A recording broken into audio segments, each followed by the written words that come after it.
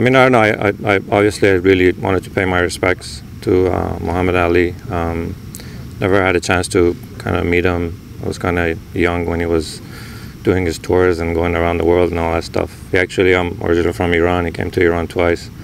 But so he was, you know, growing up, I always knew about him.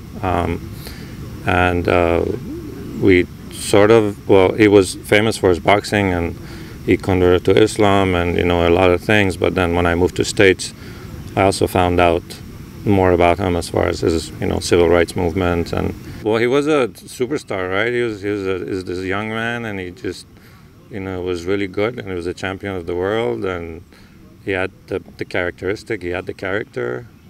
So yeah, he was just super popular. My dad used to like wake up at 2 a.m. in the morning to watch his fights, because all the fights were usually aired, because of the time difference, it was like at midnight. So it was an event, you know. It was just, so that's how we grew up watching him. So the body's buried not in a coffin, in a shroud, in a cotton shroud.